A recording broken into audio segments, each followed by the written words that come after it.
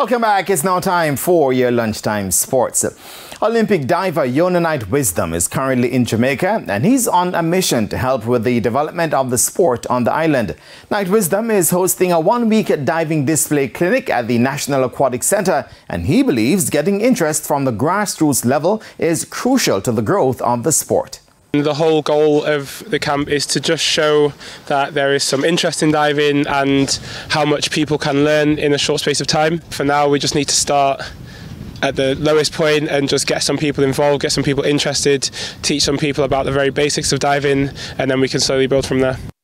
The British-based Knight Wisdom says this is just a starting point, as the aim is to make the camp permanent to help produce Olympic divers out of Jamaica. With the goal and the hope of some point in the future having an actual program stationed here in Jamaica where, you know, young kids are training day in, day out, kids that aspire to compete and represent their country internationally and maybe even reach the highest level of the Olympics.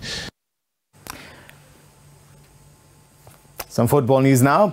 Following her outstanding performance at the recently concluded FIFA Women's World Cup, Reggae Girls midfielder Trudy Carter has signed with Atlético de San Luis in the Mexican First Division.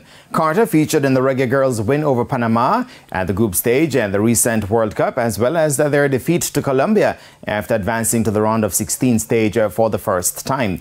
Atlético de San Luis currently lie 10th in the league standings on 11 points after 7 games with 3 wins, 2 draws and 2 defeats, with their next game set for next Sunday. 28-year-old Carter, who has been representing Jamaica since the under-17 level, has scored 15 goals in 23 appearances.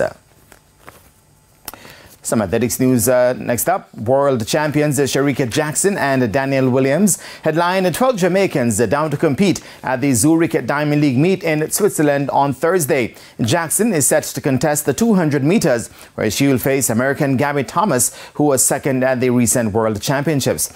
Jackson's Bahamian and MVP teammate Anthony Strawn will also line up in the half-lap event. Williams, who secured her second World 100-meter hurdles title in Budapest, will battle the silver and bronze medalist from Budapest in American Kendra Harrison and Puerto Rico's Olympic champion Jasmine Camacho Quinn. In other events, Jamaica's reigning 2-time Olympic double sprint champion Elaine Thompson-Herah, she'll face off with a newly crowned world champion American Sha'Carri Richardson over 100 meters. The World Championship sprint relay silver medalist Shashley Forbes and Natasha Morrison will also line up in the event. Now, World Championship finalist and 200-meter world record holder Rashawn Clark will make his under 20 world record holder Rashawn Clark will make his Diamond League debut and will face world champion and world record holder Karsten Warholm of Norway in the men's 400-meter hurdles.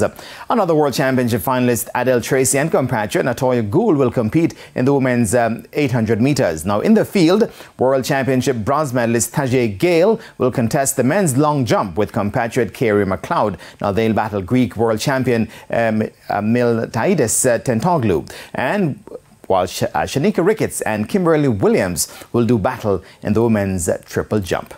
And that's where we leave the triple jump pit for now. And I am Jermaine Brown. Shane, back to you. Thanks, Jermaine. And that's the Midday News. I'm Shane Masters. Join us at 7 for primetime news. On behalf of the news, sports and production teams, have a good afternoon.